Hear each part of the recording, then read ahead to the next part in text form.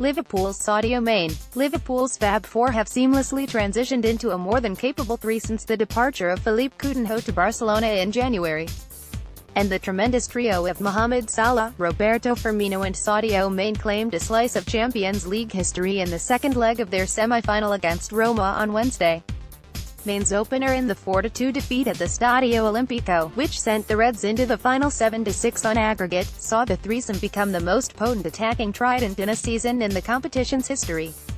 That goal moved Salah 10, Firmino 10, and Mane 9 on to 29 for the tournament, surpassing the previous record held by Real Madrid trio Cristiano Ronaldo, Karim Benzema and Gareth Bale, who netted 28 in 2013-14.29. Mo Salah 10, Roberto Firmino 10, and Sadio Mane 9 are now the highest-scoring trio for a club in a single. Minaj Optajo, at Optajo, May 2, 2018. Liverpool face Madrid in the final on May 26.